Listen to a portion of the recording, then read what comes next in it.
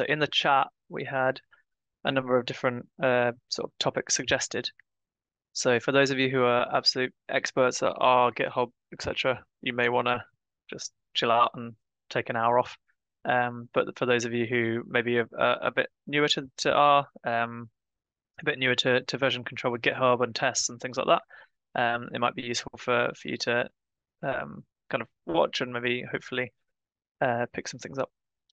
So if I share my screen, what I've done is put together a very short presentation, and we'll go straight into the code.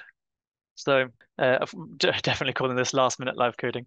Um, and it's always tricky when presenting live, because when you're working alone, you're quite happy, and then when everyone's watching, obviously everything falls apart.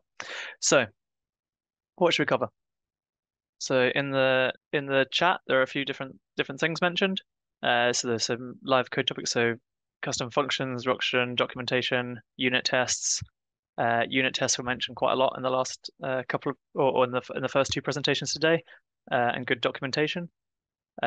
Also stopping code becoming like spaghetti and being really hard for new kind of people that are taking on a project or adapting a model, being able to do that. So we can talk a little bit about that. There are a couple of requests around survival analysis and adding sort of event costs and rewards into models. They're kind of a bit more topic specific, so might avoid those and stick more to the more generic skills. And then there were also requests around Shiny and R Markdown. But the one that got the most thumbs up, I think, was version control and sort of interacting with GitHub in R Studio and working together as a team. And so that's, I think, what we'll focus on the most. So in particular, this one here, and then we'll use some of these live code topics at the top as kind of examples of doing something live, but also interacting with GitHub, Git and GitHub in our studio to keep track of versioning while we're working. So first of all, version control is really hard. You can see here there's a lot of memes online, and there's a lot of people that have been burned really bad with version control. But not doing it is much harder. So not doing it well causes all kinds of hassle and problems. And there's a number of different benefits. So as well as working together as a team internally, there's benefits for external reviewers being able to access different things. So this is from a presentation we gave to NICE, where we were looking at what are the benefits of version control using script-based programming languages. And here we've got the example where we have a statistician, a modeler, maybe a whole team who have access to source code and open data, but also some sensitive data. And then having reviewers who are able to very quickly get a hold of open source code and data on GitHub, and then rerun models and review things rapidly is very valuable. Also being able to make code available open on GitHub means that some reviewers who may not need access to the sensitive data can still provide insight and information about the choice of packages used, the methods applied. Even without necessarily seeing the data, they can still provide some insight. And then some other people may want to just be able to see a GUI like Shiny. So they might not need the code, they might not care about the code or the data. They just want to be able to treat the model as a black box and play around with the user interface. But a lot of what's going to allow us to collaborate and work together as teams is going to be GitHub. So one of the first questions was around reviewing existing packages, so packages that other people have created, and understanding whether they're safe to use. And so I thought maybe starting with that was good, and then I'll jump into building up sort of collaboration with GitHub and editing code live. So just to build in. So we've got 4 commonly used packages here. So the use this package is a package in R that's often used to help build your own custom package. Plumber is a package that's used for creating APIs. R Markdown and Shiny you're probably more familiar with. So R Markdown's used for generating semi-automated reports. So reports where you have either code chunks or outputs from the code embedded into a written report. And then Shiny, we've talked about quite a lot. It's used for building user interfaces which can be deployed online and used to run, in our case, run your model for different parameter selections. So if just looking very quickly, so say, should we be using the R Markdown package as an example before we go into some more health economic examples, or the Shiny package? We could go to GitHub before we download this, and we could look for, I don't think I've ever actually looked for R Markdown, but we could look for Shiny, for example, and try and find that. So I'm not going to search in my own one, I'm just going to search for Shiny. And we can see here that we've got all of the source code for the Shiny package. So rather than having the source code kind of hidden away somewhere, completely unobtainable, if we want to, we can go and see exactly what's happening with the Shiny package at this point in time. We can see who's contributed to this package. So here we've got a list of contributors, 84 of them. We can see what issues have been identified with the package.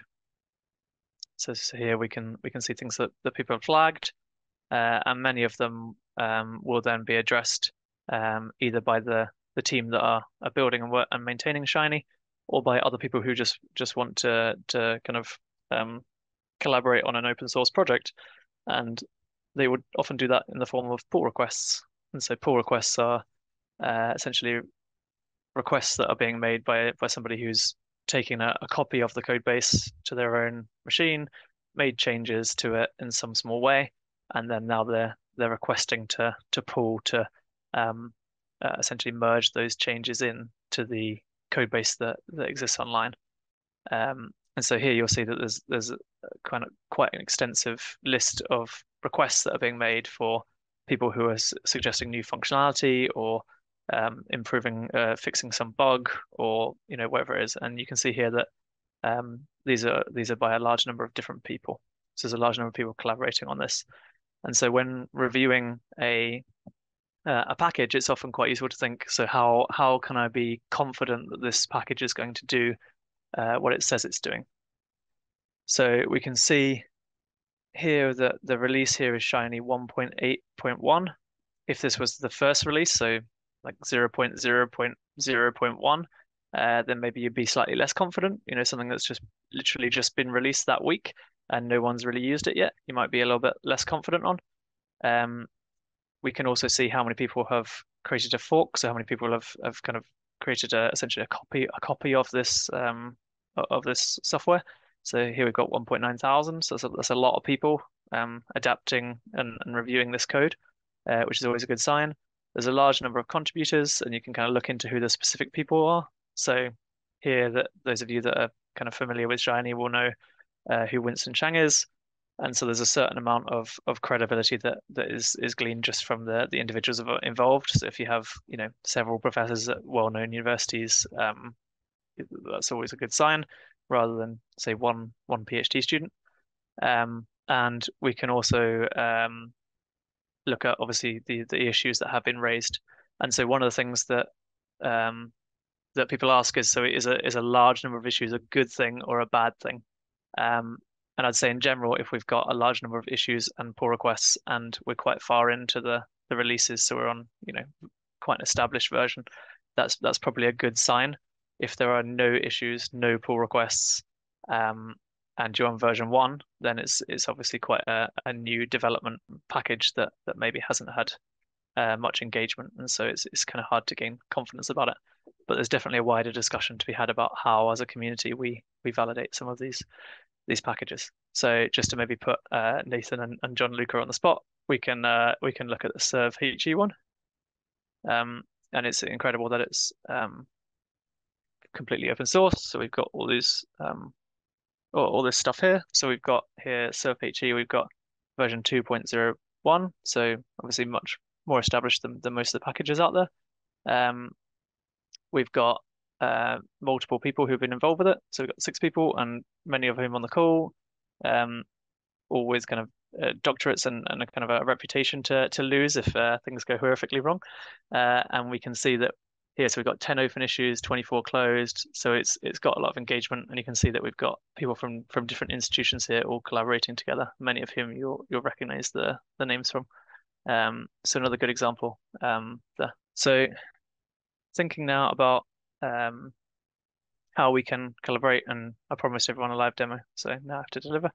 Um, let's say we want to start our own project. So if I go to GitHub, I'm going to start my own project, and I'm going to have a look at our organization's repository and create a new one. And so I'm going to start a project, and so my first step will be to create a new repository. So a repository in GitHub is essentially a way of taking a project, essentially a project folder for the project that's going to contain all of our code, so that we can collaborate with others. So if you can think of it almost a little bit like a Google Docs folder that we're going to share, so that other people can interact with it as well. So here I'm going to call this R-HTA 24 example. So I know to delete it later, and then I'm going to say example for 2024. So I give it a short description of what this repository relates to, and here I'm going to make it public, so that hopefully you can all see it. And I'm going to add a README file. So a README file provides a longer description on the project, so what the project's about, and you can provide quite extensive documentation about how to kind of engage with the project, how others can sort of install the necessary packages if it is a package, how they can, for example, run the model if it is a model, what dependencies it has. So it might, there might be some data stored somewhere else that someone has to go and obtain before they can run it. But also generally provide a structure for and a description of how all the code and data is structured. Then you get asked whether you want to add a gitignore file. So here I'm going to add the gitignore file for the default gitignore file for R. We can see that when it creates it.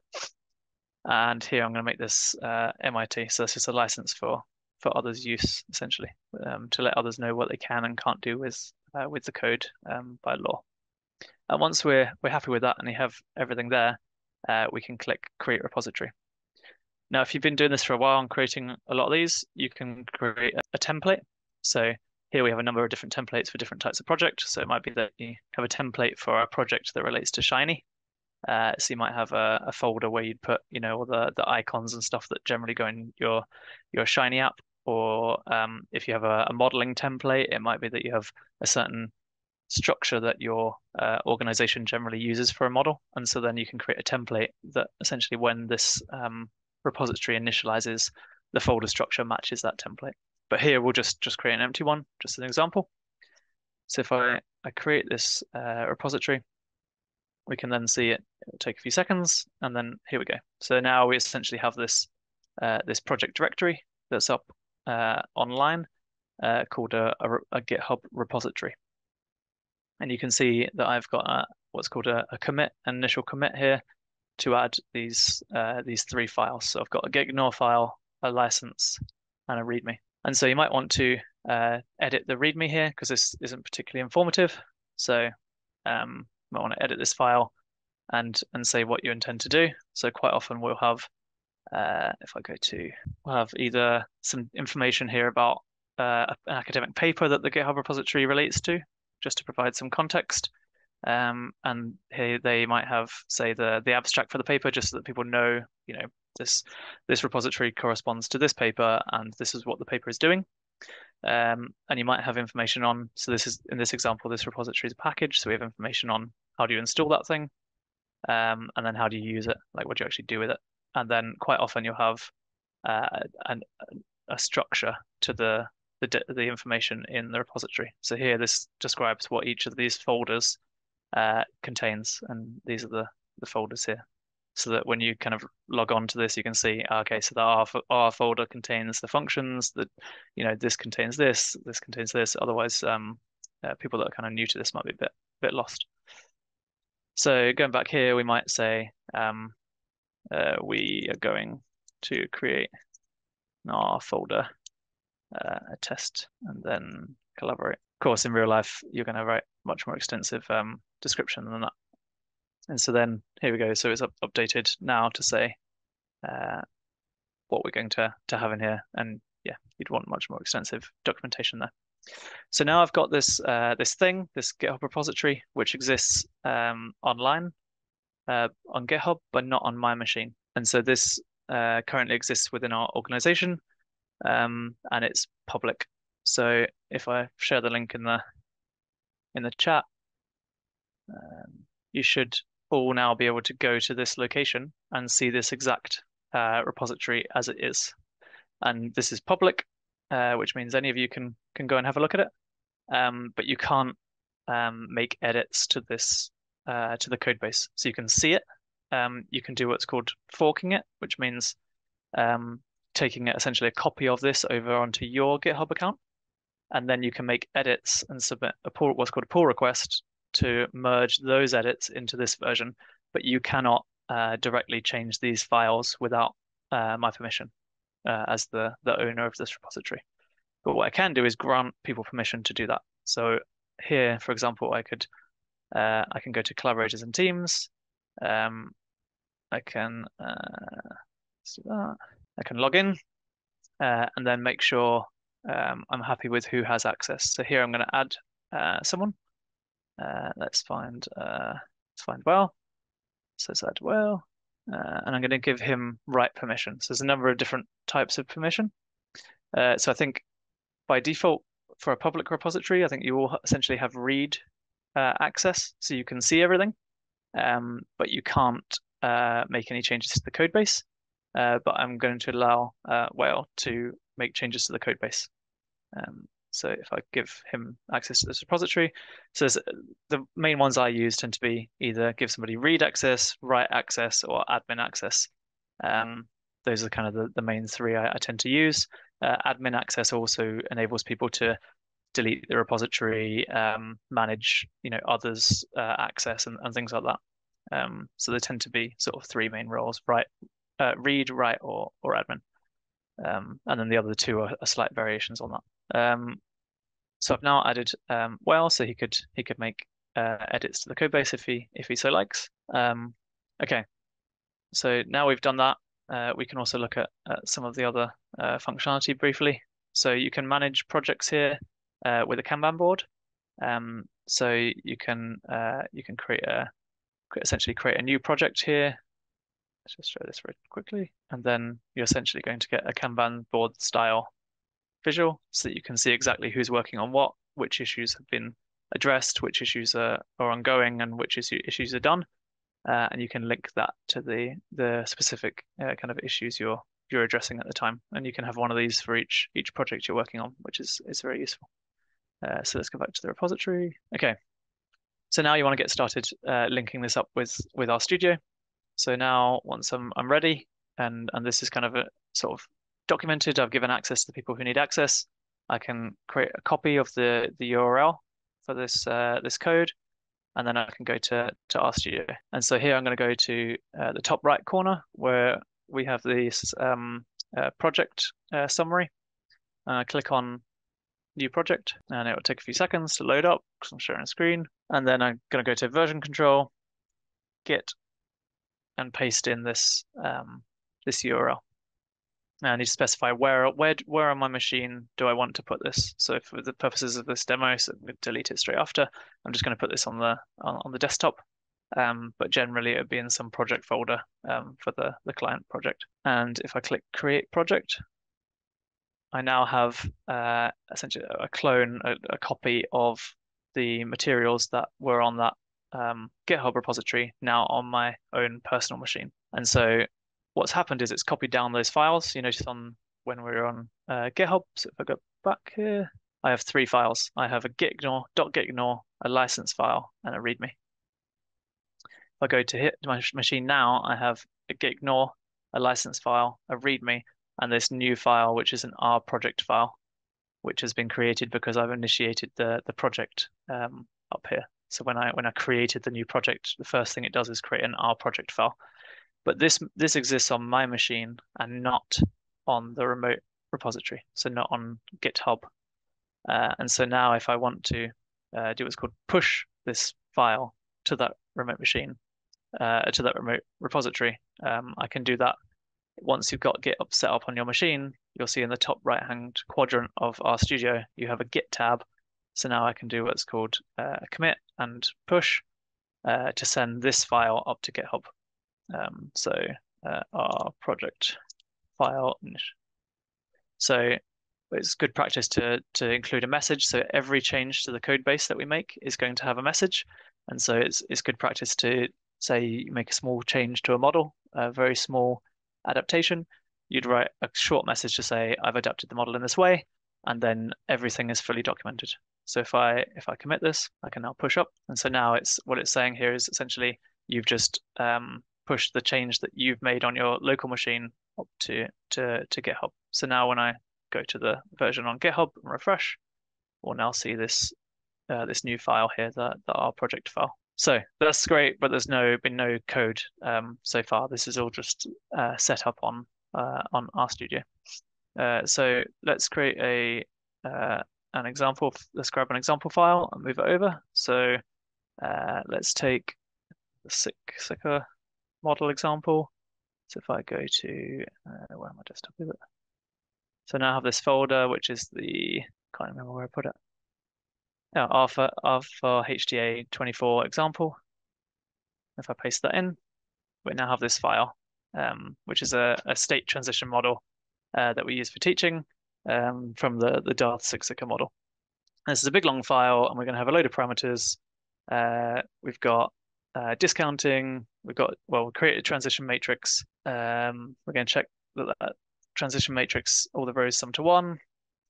We're going to create a Markov trace. We're going to run our model, and then we're going to produce a quick, very dirty plot to show where the proportion of the cohort are any given time. And then we're going to estimate cost and qualies and get a set of results and calculate an ISA. And that's all this file does. So it's 167 lines of code that runs a four-state state transition model and returns an ISA. So that's fine, great. So we've got essentially our model here, and so I can go ahead and commit this and put this on there. So this is like a first pass. Let's say this is my first attempt as a kind of junior member of the team to build the model.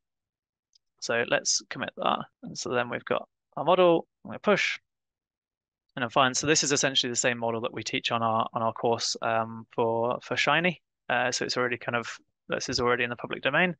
So not sort of showing anything new, but hopefully it's useful for people to see.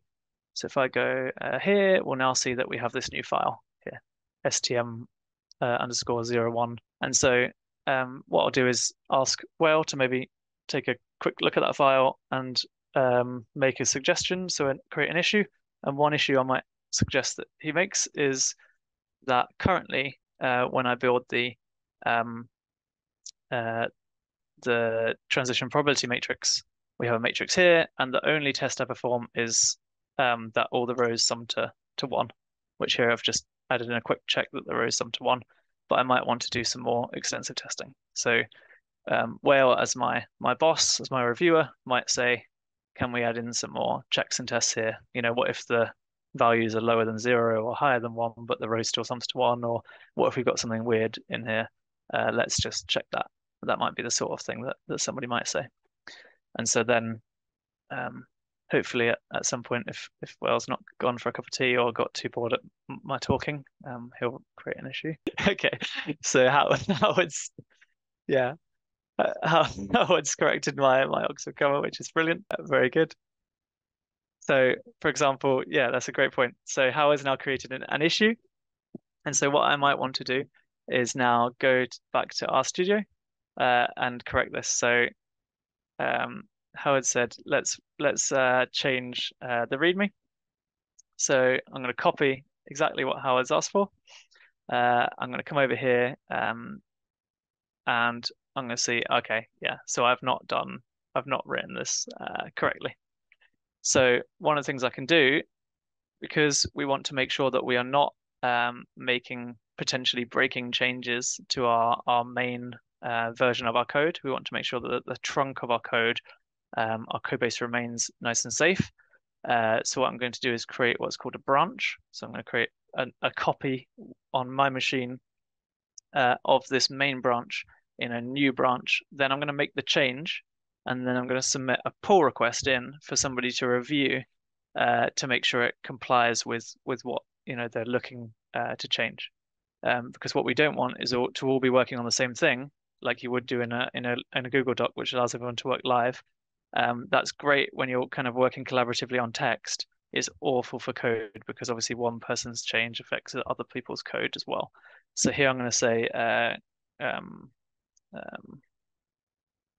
so I tend to call my branches rs underscore and then whatever it's for. So I'm going to call it grammar Nazi for no particular reason. And so now I've got a new branch, and I'm going to copy in Howard's suggestion, and save that. And you'll notice now that we've now got a little M symbol here next to the README. So that's to let me know that I've modified this file, this README file. And I'm gonna stage that, commit it, and say error in grammar, and commit that change, close, and push. And so now this is going to send this up to a new branch of the GitHub repository.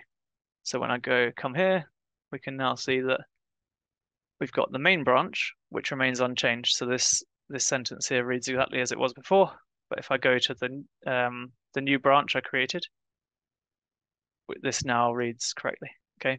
But now as long as the reviewer is happy, we want to get this change into the main branch of the repository. So we might, and the reason why this is useful is we may, for example, build the first pass of a model, but then we may have a statistician working on one part of the model. We may have a health economist working on another. We may have somebody documenting things up. And so 4 or 5 of us could be working simultaneously on the same model and then submit in pull requests to the main branch. And so then the aim is that by the end of the project, we have a nice, tidy, finished main branch, but people can be simultaneously working on their own tasks. So it makes things much more efficient. So we can now compare and submit a pull request for the changes I've made, and generally write a longer description here. So you say, I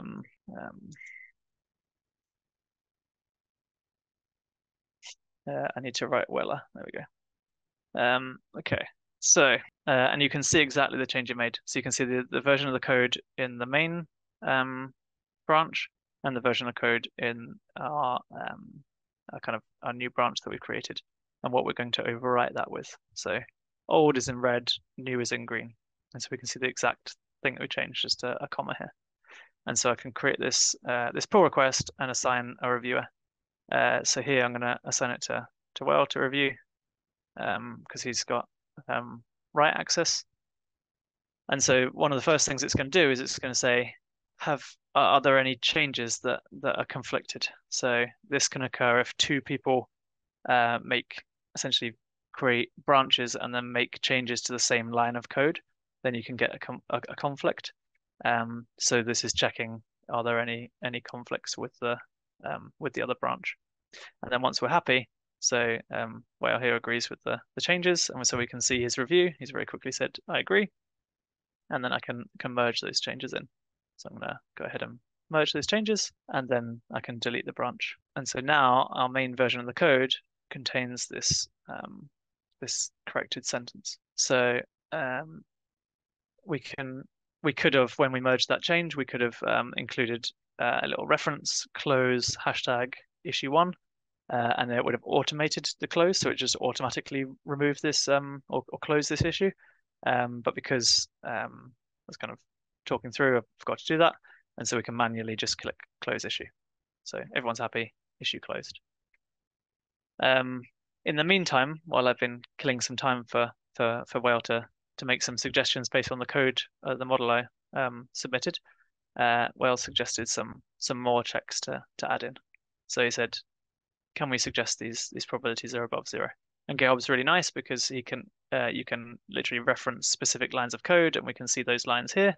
So I can click here and get taken exactly to the line of code that Wales referenced. So he's referenced this line 81, which is really useful when you've got an extensive code base and you're trying to talk about the code base rather than emailing saying file, model A line 153, please could you do this? You can literally click on the line and say reference the new issue, and then reference that as Wales just done. So it makes it much easier for us to discuss and talk together about the project. So with that in mind, I would then create a new branch, and I have to be careful to go back to the main branch and create a new branch off of main. Let's make sure first of all that I pull before I do everything. Create a new branch, and here I'm going to call this RS more checks, just as a quick thing to be able to create a branch and very quickly see that this is the branch that I'm working on. So RS, so Whale might call it his, and then kind of a very brief thing so that we know what this branch relates to. So now I'm working on a new branch, so I can make any changes I want here. If I don't like my changes, I can just throw them away and go back to main, which is really, really reassuring. But now I'm going to quickly run this code and then make some changes when I get to line 81.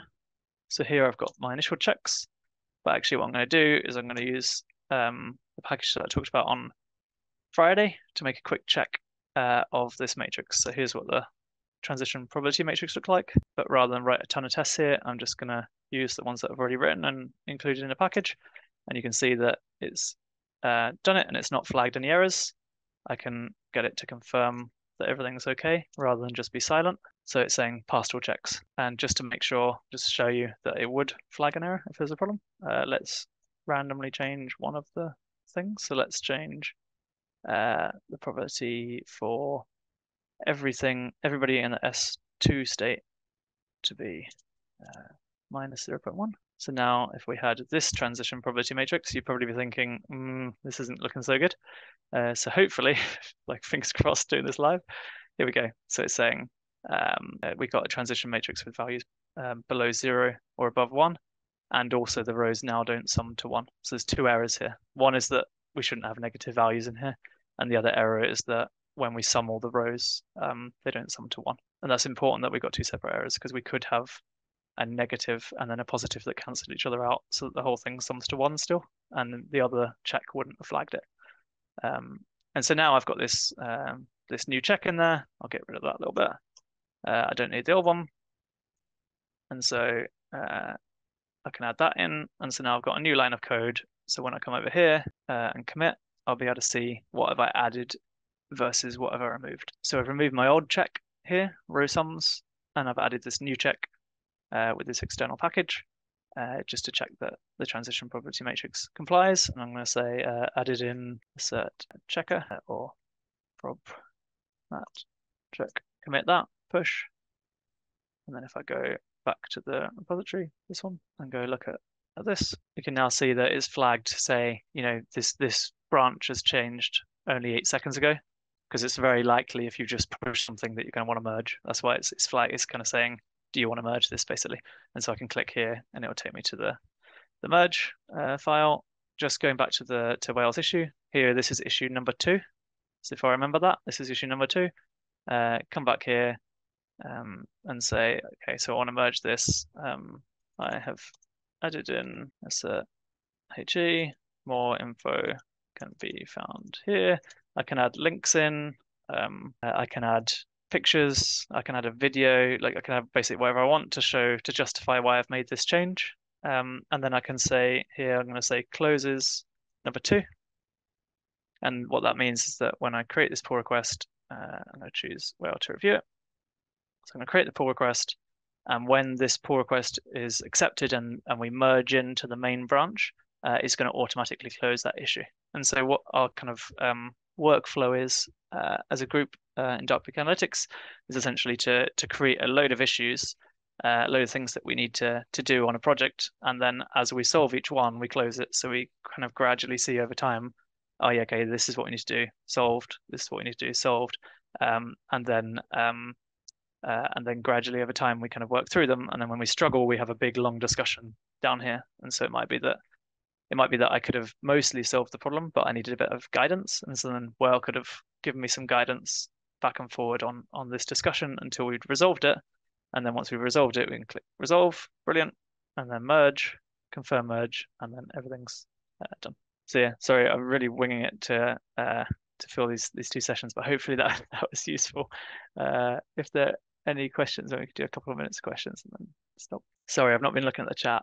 But I'm also chairing this session, I realize. I realize. Okay. Does anybody have any questions that wants to like speak? So it's not just me speaking for 40 minutes. Hazel, yeah. Hello.